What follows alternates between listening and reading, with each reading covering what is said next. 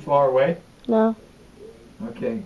Is it starting? Mm-hmm. Okay, we're doing an alcohol stove here, and I've tried a whole bunch of different types like the penny stove and that kind of stuff.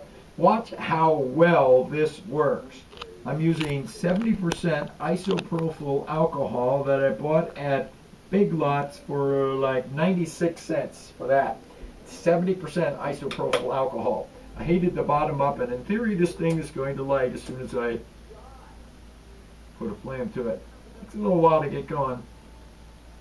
Okay, it's starting. Now, the trick with this one is to put it inside a can.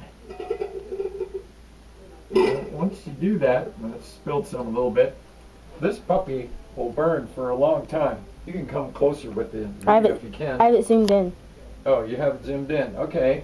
So now you got a nice little fire. Now I don't know how much I put in there. I put a very tiny bit, maybe a tablespoon or two in there. And that puppy is that thing will burn for like 10 minutes. Unbelievable how long this will burn.